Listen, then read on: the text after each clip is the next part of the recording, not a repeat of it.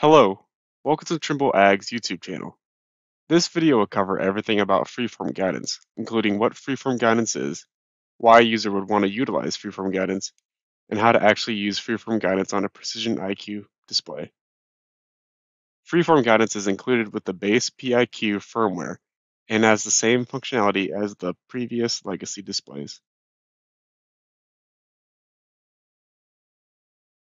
Freeform is a task-based guidance feature that's prime uses for rolling terrain in irregularly shaped fields, where basic or advanced field guidance would not work or would be too complex for the operators to follow. In a field like this, it would be nearly impossible to use basic or advanced field guidance. This would require shuffling through many recorded basic guidance lines. With Freeform, each succeeding pass is based on the previous pass, meaning that if you drive and have to steer irregularly, the following pass will account for the irregular turn, allowing you to still use guidance while completing the task. Because of this, Freeform is usually used in broad acre applications due to not having to follow a specific row in follow-up applications. Again, Freeform guidance is a task-based guidance and cannot be used with other operation or tasks. To do that, we would recommend learning about how to record feature line sets while completing tasks. Freeform guidance lines is also specific to the display it is recorded on. Freeform guidance lines for a field will not be available on another display, even if it is the same task. In other words, Freeform is specific to the display and task. Freeform guidance makes the impossible fields possible to farm. It is important for farmers to utilize the max amount of their land towards production of crops. Sharp turning terraces, rolling terrain, and irregularly shaped fields are possible to farm with the adaptive guidance of Freeform. We will now demonstrate how to use Freeform. No system setup, vehicle, or implement configuration is required. Simply select the task you are completing on the PIQ home screen, enter the run screen within the field you are completing the task, and you are ready to use Freeform. On the run screen, go to the Guidance Editor drawer. A helpful PIQ tip is that when you're only using certain guidance tools, you can go into the Guidance Editor drawer settings and enable features that you use and disable features that you do not. This can keep your Guidance Editor drawer organized and prevent confusion for other operators. You can also drag and drop features in the drawer to further optimize your workflow. In the Guidance Editor drawer, expand the Freeform section.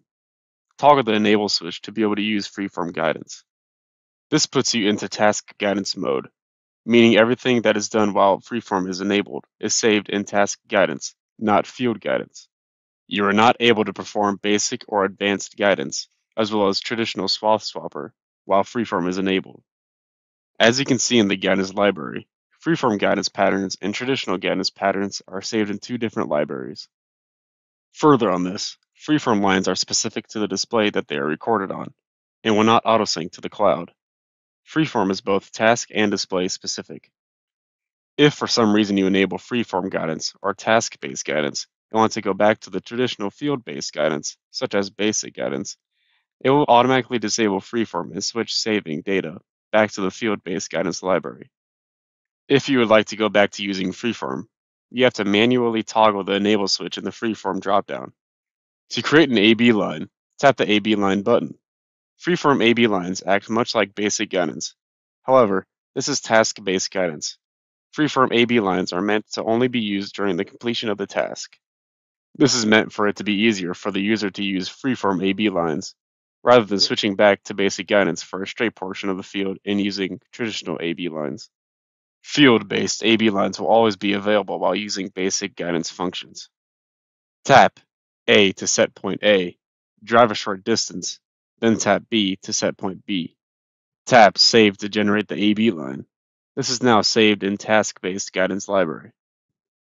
Freeform curve is the value of freeform guidance.